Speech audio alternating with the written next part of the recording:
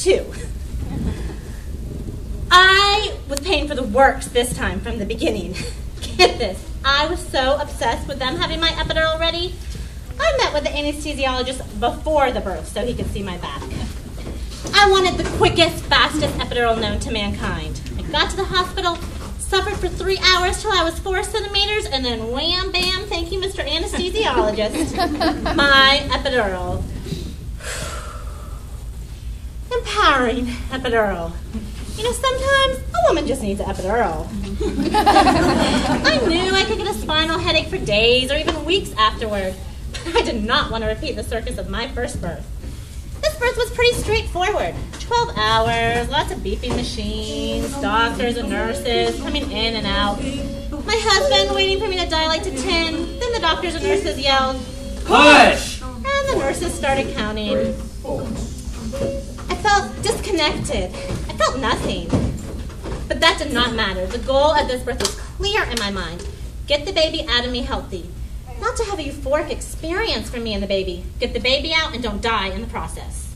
That's what the epidural did for me.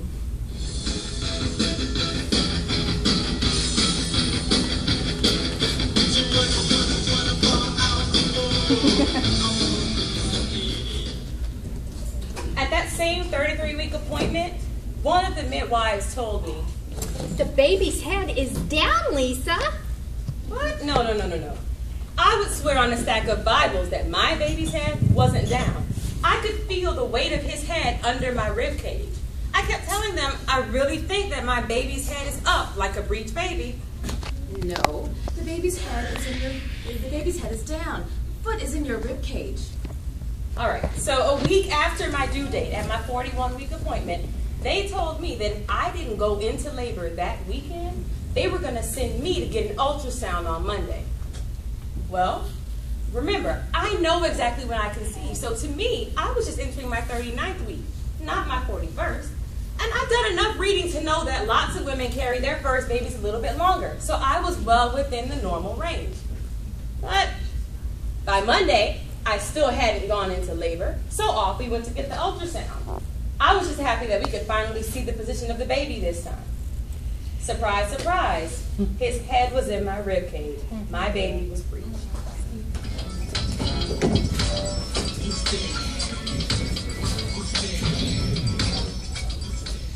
Hi, Mom, it's Sandy. Yes, dear. How are you feeling? Not great. That doctor? Is good for nothing. If I ever see him again, I might hurt him. Yeah, me too, Mom. Mom? Yes? Tina had her baby last night at a birth center in water. Water? You mean in a bathtub? No, a birthing pool. Tina had her baby with midwives. Midwives? It's not crazy to give birth with midwives, Mom. It's not like midwives are some hippies delivering babies in cornfields in Iowa. I didn't say that, Sandra. Then why do you sound so alarmed? Tina's midwife was there for her every step of her labor, telling her it was going to be okay. You can do it, Tina. You are doing it. Ah! This hurts like hell! It's supposed to hurt. Ah! Wow, that's exactly how it's supposed to feel. It hurt like hell, and that's okay? When I yelled out during my labor, all I remember is the nurse asking me, "Ready for your epidural?" I had no idea a woman didn't have to be rescued from the pain. You know, Mom, I used to hear the word midwife and think, like, the baby's going to be born out on the bedroom floor. But now I think, what's so weird about that? What about the safety of the baby, Sandra? The baby, yes. What about the mother? Well, of course the mother's safety is important, but having a baby in water. Sandra, be serious about your birth. Stop fooling around. Not fooling around? Is wanting something different next time fooling around? I don't know. I don't know.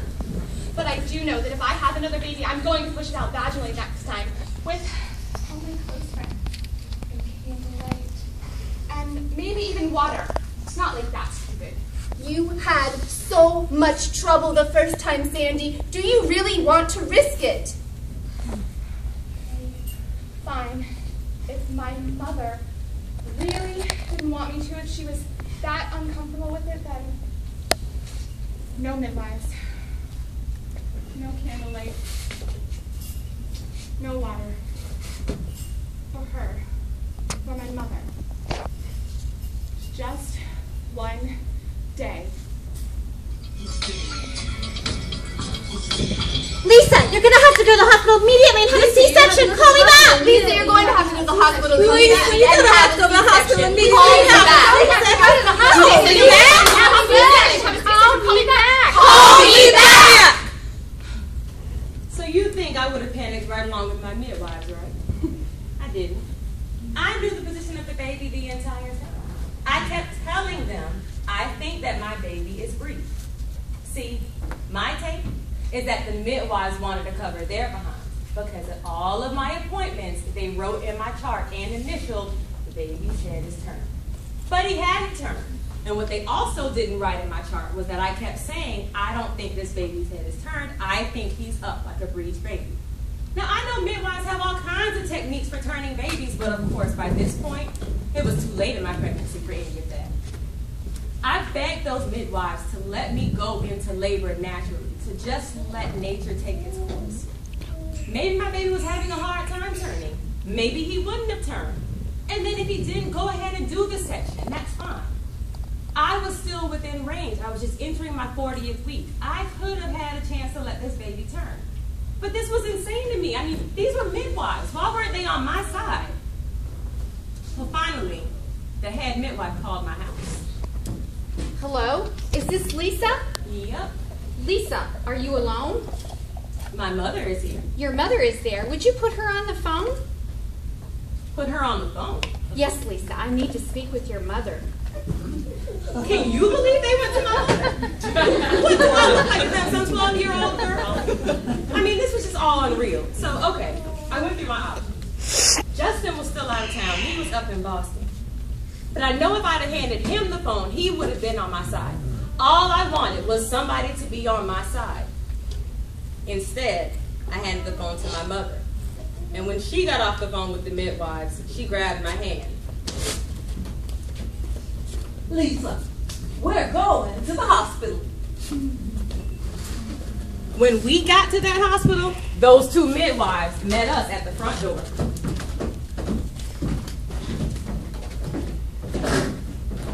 Lisa, we know you're disappointed you wanted vaginal birth. Lisa, you're still a good mother even though you don't deliver vaginally. Wait a minute. Who said I wasn't a good mother?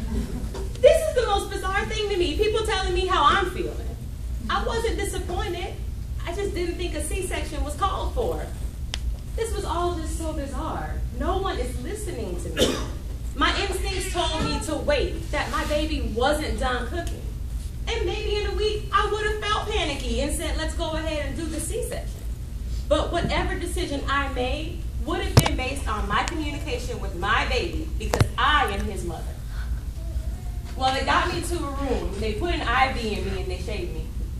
Those midwives were there, but really, they were useless by now. So I figured I could hold them off as long as I was connected to a fetal heart monitor.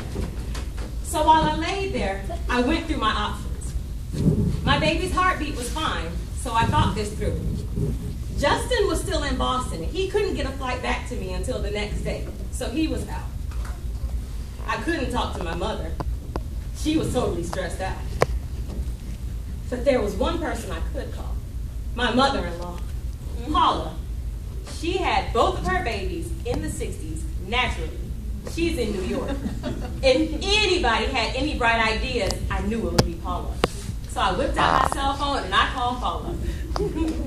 Those midwives aren't worth a damn. Midwives should have known the baby was breech. Good midwives can always tell by looking and touching the stomach. I know, but what do I do now? They've got me hooked up to all these machines. Well, I will come down there. I will take you out of that hospital. We can go to Ina May. Ina who? The mother of midwifery, Ina May Gaskin at the farm. The farm? Ina May's birthing center in Tennessee. Tennessee, Paula? I'm in Washington, D.C. Well, really, it's your only option. You know, Paula was probably right. I should have gone to Tennessee with her. I should have walked out of that hospital and never looked back.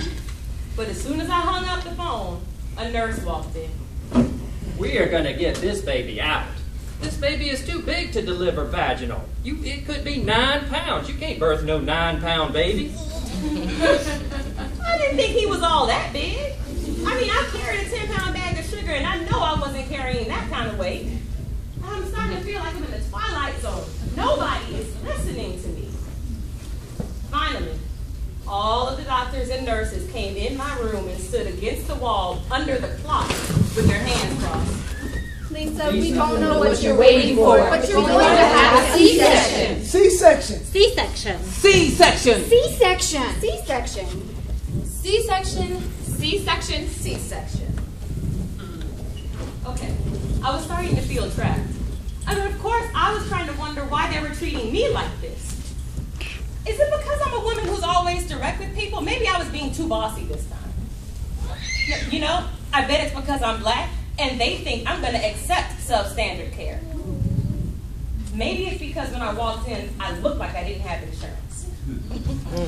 My mind was going in 1,000 directions, but I knew if I was going to get through this, I couldn't focus on any of that. I mean, these people have been working on me mentally for 6 hours straight. Now, Tennessee was a long way away, so I had to go through my options.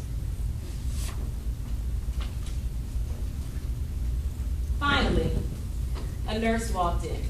They were losing their patience with me. It's midnight! Okay. I figured I might be able to hold them off for another hour or two. They had a doctor on site who could do the C-section right away. In the end, I figured, why wait until he was all sleep deprived? Time to do the C-section. So I was too angry to cry when they wheeled me into the delivery room. I was furious. Man, I was pissed off. But there was a nurse who was in there when they wheeled me in. What took you so long? Believe me, it's better.